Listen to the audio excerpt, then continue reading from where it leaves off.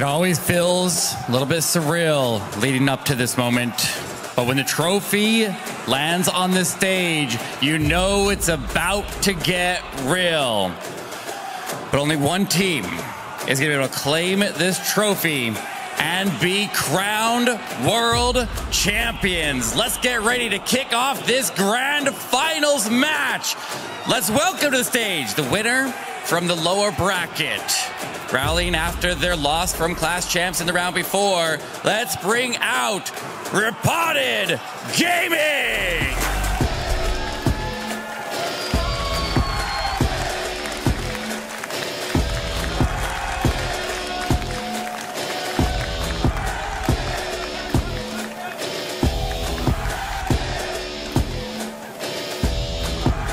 And now, undefeated in the upper bracket, nearly flawless on offense and unbreakable defenses.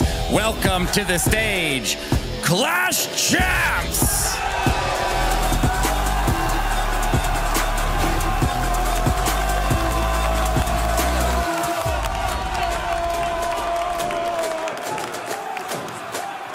We have Clash Champs starting things off again. And wait a second. I know those blue creatures. It's Super Bowlers. We have not seen them that much over this tournament so far. But I'm really looking forward what Clash Champs in Castro can do. They can show it out to us. Well, Eric has highlighted this numerous times, but whenever Clash Champs open with the 3-star, they are very difficult to defeat. So let's see if his plan is going to work. So far, the Flinger is getting good value down the bottom. He's got the base open, a little bit of a funnel already set. I do notice the Poison Tower behind the Town Hall, which is something you've been focusing on a little bit during the matches today as well, it seems.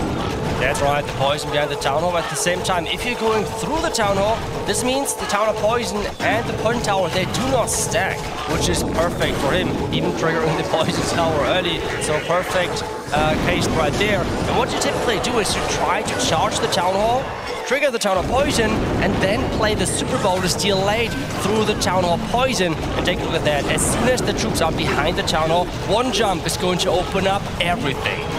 Yeah, this will allow him to save the Warden ability as well. As you correctly point out, once the Town Hall goes down, the Poison is now active and his Super Bowlers are nowhere near it. It's just about getting that timing, so they do move into this compartment before the Archer Queen starts taking out everything else. Oh, and as I say that, 2 Super Bowlers walk around it too. Remember, Super Bowlers are ranged troops, so funneling them is not too easy, and a Super Bowlers match with just one Super Bowler is not really that threatening, but we have seen Clash Champs turning around attacks like crazy. So can they make that work with one Super Bowler in the core? He's got the Archer Queen there as well, alongside the Grand Warden ability and the Rage spell. He might be able to still make this work. They are getting great value, and if he could get that multi-target Inferno, which is he is about to, he's got the Queen ability, the Royal Champion ability, and multiple spells left over. Timing of these is critical as he's allowing the Queen to absorb that damage first.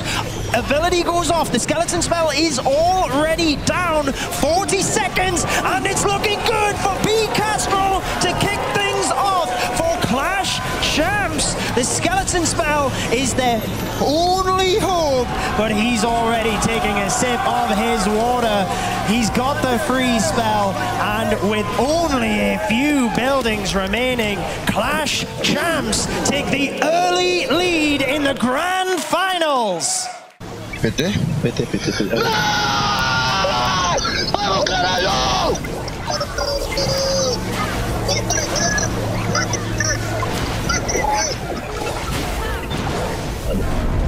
How can you not fall in love with Clash Champs and those celebrations? It is amazing to see. Their performance is next level, and so are their celebrations, putting the pressure on Repotted Gaming. Let's see if they can respond.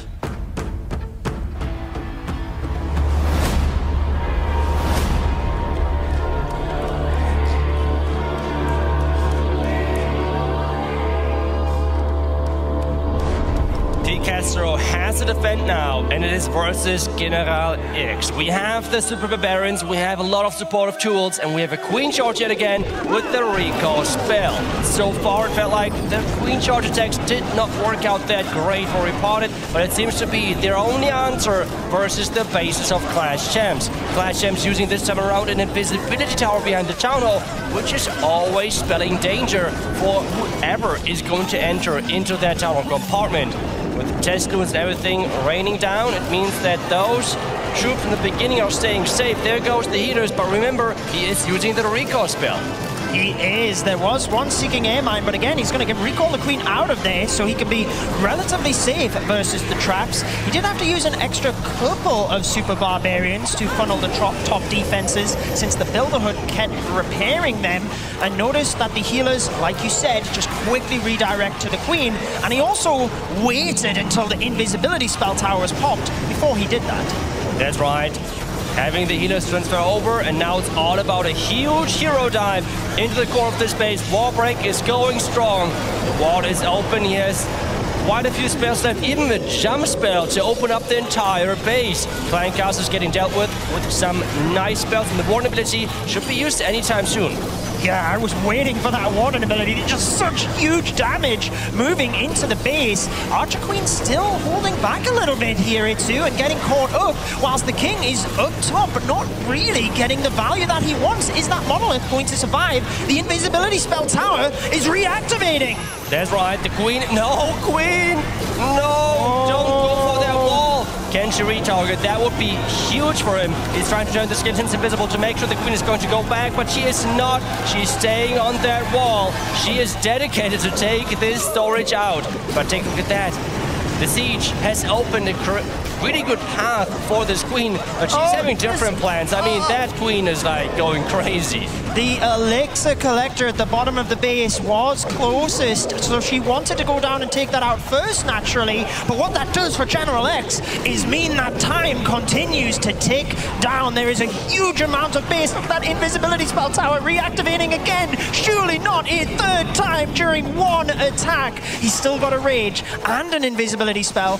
Carefully waiting onto those headhunters to try and power them in towards the defending Queen. There's the invisibility. He's saving onto the headhunters for cleanup at this point, too, because even if he doesn't 3-star, he's got to try and push that percentage. 24 seconds. More troops are getting placed. The Queen with her ability and the Unicorn alive, but that multi-furniture out of range. And as you said it, the invisibility tower has reloaded and is going to make a 3-star impossible. The Queen ability has been used, and every single percentage point is important. But at this point, this is 0 out of 6 for Repotted versus Clash Champs. 0 out of 6 attacks they were able to successfully 3-star. And if this is not getting to their heads, that would be quite impressive.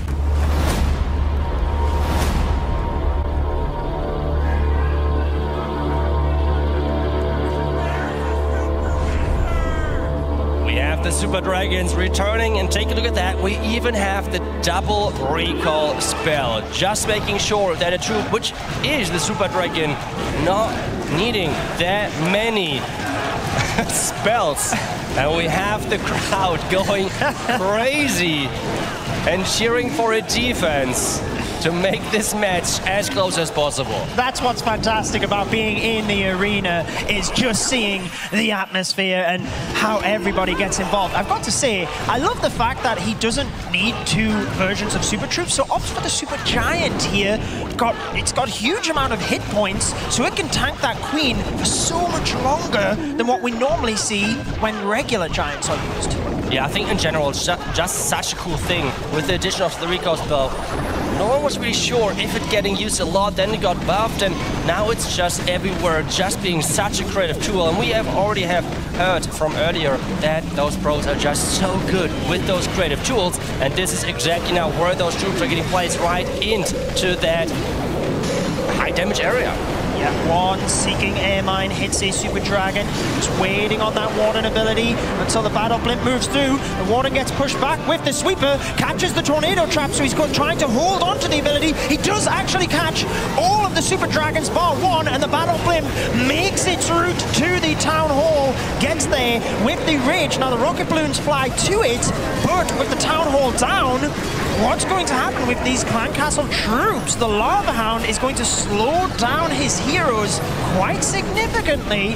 The Rocket Balloon's not going to cause too big of a threat. That's right, Rocket Balloons without their ability, it's not as dangerous for those heroes.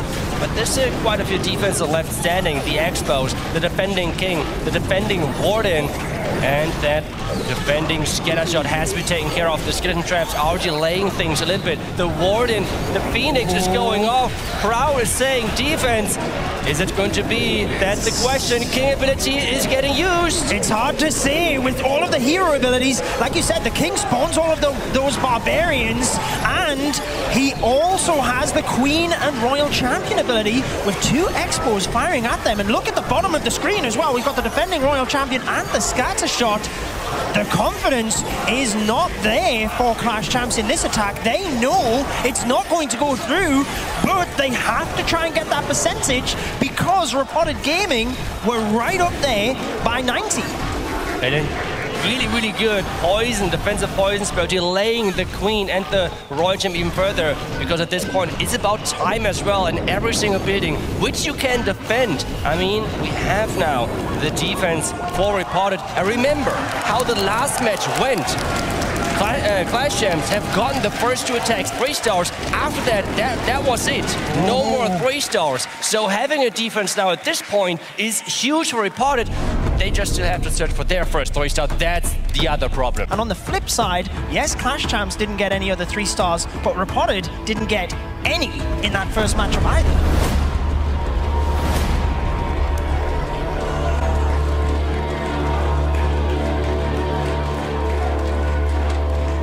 Now we hear the crowd for Clash Champs shouting defense, both sides trying to rally the teams up together. And we do have the Super Barbarians, 2 clone spells with the Battle Blimp selected.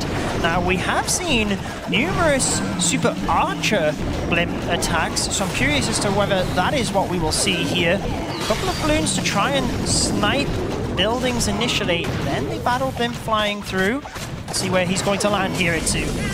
He's landing right next to the Town Hall, and we see the Super Archers. There's the clone. And oh, the Wall Breaker's got cloned! No way! That is just worst possible moment. I mean, he opened the entire base, but this is not what you want to see. You have to delay the clone spells so that your test troops are able to get out of the way and be destroyed. But with the Tornado Trap, the Super Wall Breaker didn't move forward and bust the wall. So that is a huge turn of events. Like you said, he still gets the Town Hall. All is not lost here, but with such a big investment, 0 spells left over, this is tricky. It is for sure. With everything now getting sent at the top side, the only good news, like for him right now, is that he had not to invest the Warden for that type of blimp. It was a blimp without the Warden ability, without a heavy investment on the troop space. Yes, spell-wise, it was quite an investment for sure, but maybe those troops can now power through the remaining defense, because the Warden ability for that defending area at the bottom side with the Monolith and the Eagle, that I think is a great timing to use it and make sure that they're staying alive. Got to time the Royal Champion perfectly here as well, because he's got no wall breaks or jump spells, which means he doesn't have clear access into that compartment. He uses the Warden ability now with all of the Barbarians from the King trying to absorb damage whilst the Clan Castle troops are there as well. Thankfully, he's got an Electro Titan, but it is getting fired at and going to go down, meaning any skeleton traps on defense now could be huge. The Queen trying to get through to that multi-target Inferno. She's got her ability, but she's not there whilst the other troops are tanking. That Queen barely staying alive, but the Expo on the back end is just causing a lot of problems. The Super Barbarians are getting added. The defending Royal Champ is going down. The Royal Champ on his side is trying his best, or her best, to somehow power through a ground skeleton, as you mentioned. Oh no, is it enough power though? Really needed that Electro Titan for this moment. Royal Champion caught up. Scattershot locks on. Once the Expo turns around, she will go down. And it is a huge defense for Clash Champs with the 89 just clicking into the 90s. 91%, 92% even. Come on. Trying to get the percentage right here. 92% for Repotted Gaming. And Clash Champs, whilst they had that one little blip, they are still in the lead. And their bases still hold Repotted Gaming back. It is becoming their kryptonite at this point.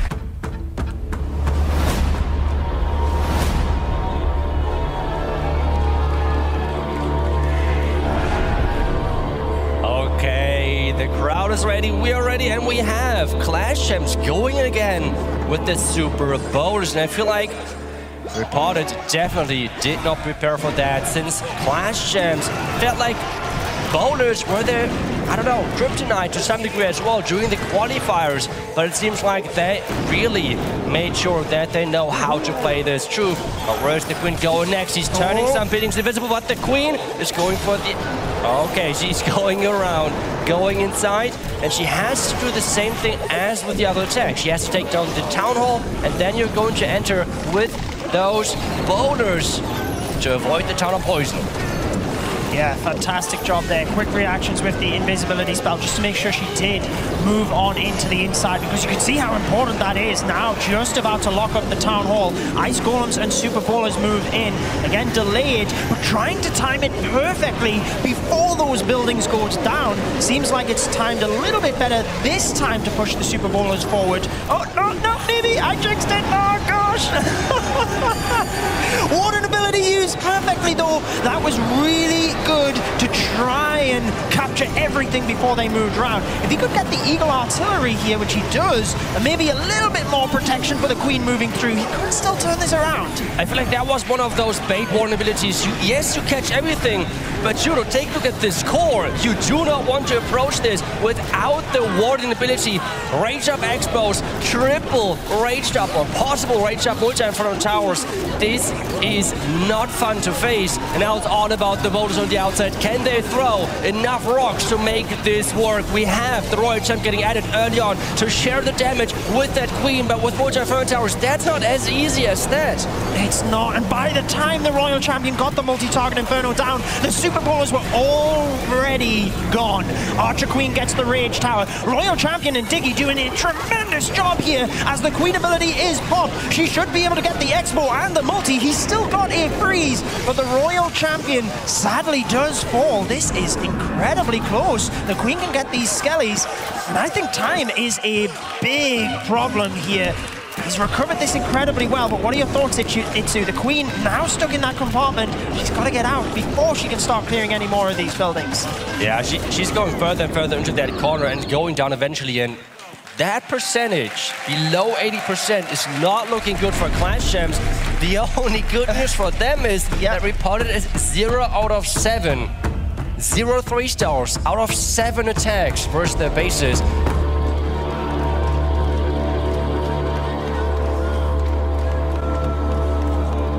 We have Mac concentrating, and we have another Queen Charge Recall Super Barbarians. Those have not worked so far versus the bases of Clash Champs. Can they get their 3-star now? This will be such a massive momentum swing for them. And he's starting things off with an Ice Golem with his Queen to really make sure that this defending air defense and the Royal Champ together have no chances of taking down possible healers for him. But take a look at that. No! The healers are chasing, I think, some of the Seeking Goblins or even the Headhunter. The Queen should turn around and charge into that scatter. But remember again, he has the recall spell, so time is for sure an issue. And wait, Queen, come back! Where is she going? Oh no! What's he going to do here? Maybe send in a... He can't really even target them with the balloons. He just gives up on that section, recalls the Queen, pops her over to 3 o'clock, and has to now make a backup plan towards that scatter. Queen taking a little bit of damage. I'm sure he didn't want to use any spells in this area because he was thinking the Queen might have been better topped up if he did have to use a rage in that top compartment had she have walked in. Manages to get through though, has some pathing, but he's going to take some damage from that scatter shot as he deploys the troops to the most northern area of the base to support the king.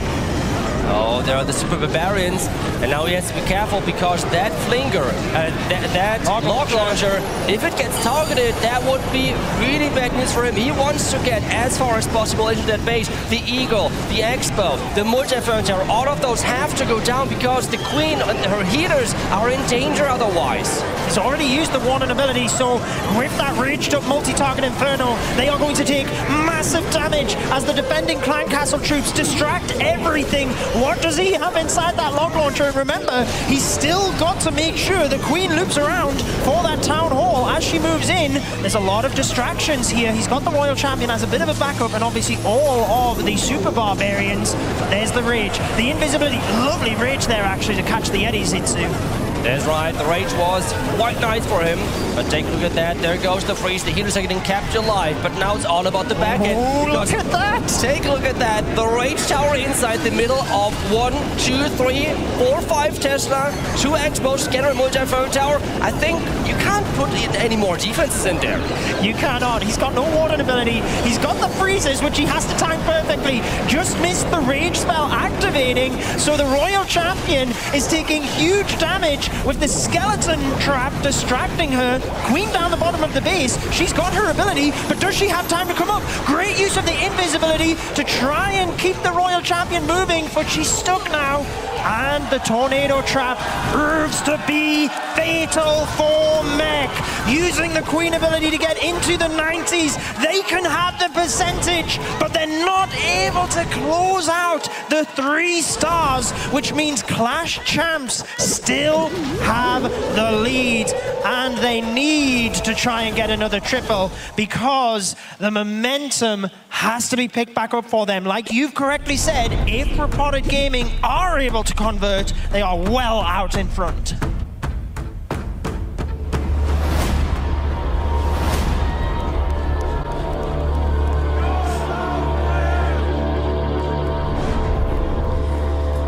Loop coming in with one of basically the same approach as what we have just seen. Is he going to use the Battle Blimp initially though? A couple of loons and the Warden ability. We've seen numerous Yeti blimps from Clash Champs deciding to rage this area to try and get the Eagle, the Expo and Multi, which he should be able to easily get. He's got the Clan Castle pull, and alongside the use of those loons initially, he's got a huge path created, so there is nowhere else for the Queen to go. She's pretty well protected whilst taking out the Lava Hound. Then we've just got to see the follow-up. 30 seconds in, everything going to plan so far. It's really good that his Warren survived because he can take out those buildings up top and get a little bit extra value, which could be crucial when it comes down to time. That's right, and I think we have seen this exact attack already earlier, with the only difference, it were Hog Riders as a follow-up, and that was from Super BLTX. So did Clash Champs say, well, we like that Queen shot, it did go well with the jump into the Town Hall, but then we want to do something different. We want to do the Super Barbarians instead of the Hog Riders, because let's be honest, the Hogs so far in this event had not the greatest success.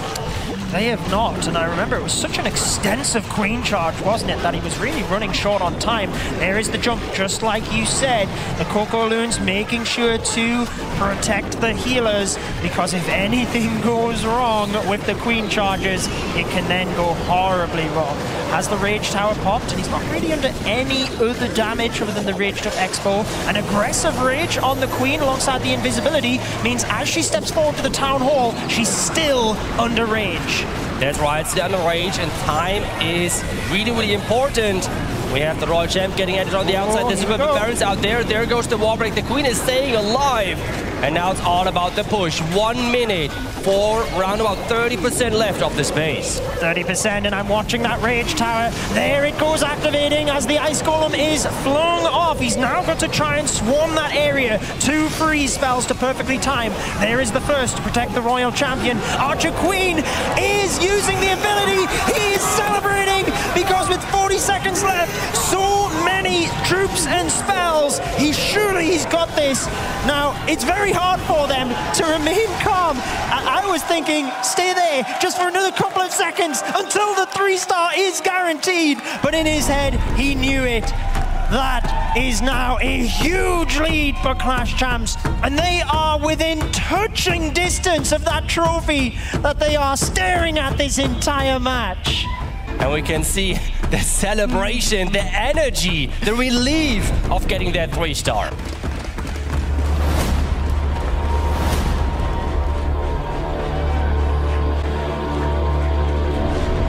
Timtastic, he has to do it for his team. He is having quite an interesting army composition with a battle drill and a couple of invisibility spells. Are we going to witness, again, the invisible drill, the invisible blizzard, if you want to call it that way? Where is he going to start? That's the big question. He's starting with a couple of super barons. There goes the drill. What are the defenses he's going to turn invisible? It's going to be the bottom ones. So he is targeting the builder huts. The drill is going through, and he's going to have his blizzard right behind that town hall. Manages to turn them invisible. Do they get caught on the lava hound hit? No, they are going to stay there and get the town hall down, get the other defenses. Can he chain through the rest of this huge value from this blizzard? Is he going to use another invisibility? He's accepting that value, but I think that's more than, well, exactly what he could have expected. Yeah, really, really good. Creative way on approaching that base. And back in the days, Timtastic was known as one of the best blizzard lotto attackers in the entire world. But now we have the Queen starting her dive, going for that Eagle compartment, going for that Eagle direction, where we have the King charging into that scatter compartment. Indeed, with the Royal Champion now reinforcing as well. All of the Barbarians can swarm this area, help to get through these skeleton traps, dodge the giant bomb there as well, which was really nice. And look at the pathing of the Royal Champion here, thanks to the Blizzard. She's just going to hop straight on into that Eagle compartment and start to take down those defenses. Grand Warden still able to be utilized here as well, alongside the Lalo. So huge value from Timtastic. The invisibility for the Royal Champion, really wanting to save onto that ability. Off it goes. Can he get this section though? I think he really wants the Eagle Artillery too.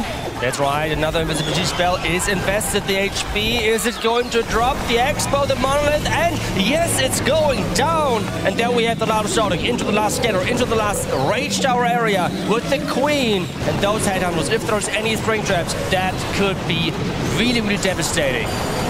There is the defensive rage going off with the Warden ability perfectly timed to mitigate that. Alongside the haste spells to quickly get them in, start taking the defenses down. Lava Hound also pops the tornado trap down the bottom, which is fantastic. And he still has 7 balloons left to use, trying to just pick off that bottom air defense if he can.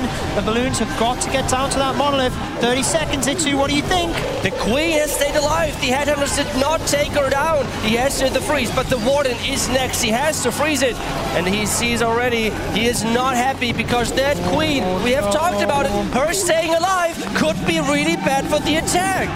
With picking off the Warden, he's got nothing to take the clan castle down. Even if he gets the defenses, he's going to run out of time here, meaning it is yet another 2-star Clash Champs' bases being on another level. And now all they need is the 2 stars to claim the World Championship title. We have seen the celebrations of Clash Champs. You can see it in their faces. You know how much that defense meant to them, and they know they are so close. They have clearly been the best team so far, and this is the moment.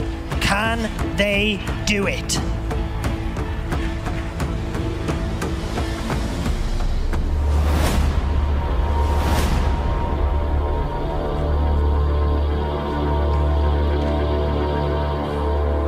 The finisher has to finish this with only needing 2 stars.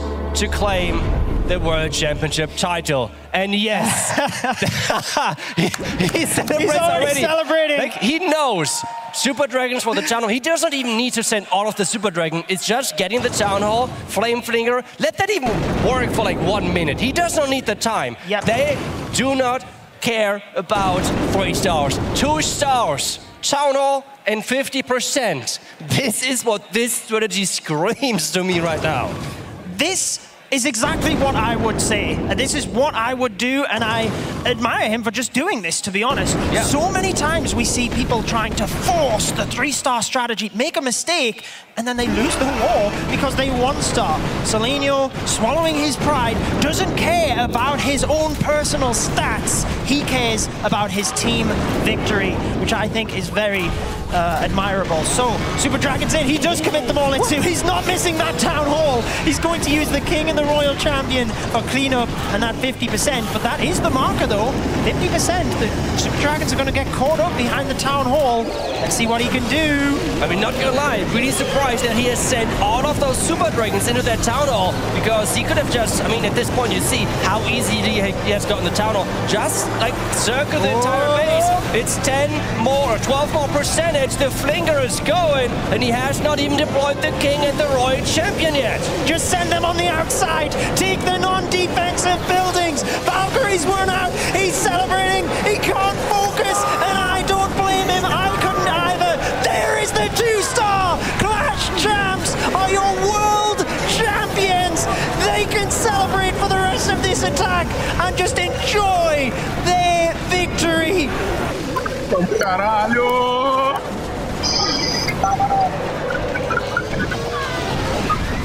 Caralho, campeão mundial nessa porra, velho. Caralho! Super! Caralho!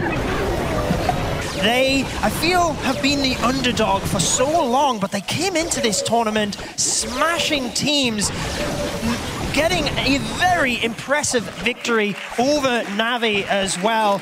We can give them a round of applause as this year's runners-up, but it is Clash Champs who are your 2023 World Champions. Now they can celebrate, and they are going crazy. They've snapped the trophy here. Phenomenal performance. Absolutely brilliant job by Clash Champs. The strength is too much. There is their check for $300,000 for first place. And you see it on the top. Clash of Clans World Championship winners. It is Clash Champs. Let's give them a round of applause, everybody. It is such a relief to all of those fans. They were by far the loudest in the crowd. They were cheering for them non-stop. They were cheering for defenses, for 3 stars, for everything. And it was just their time to shine. Going all the way, and well deserved.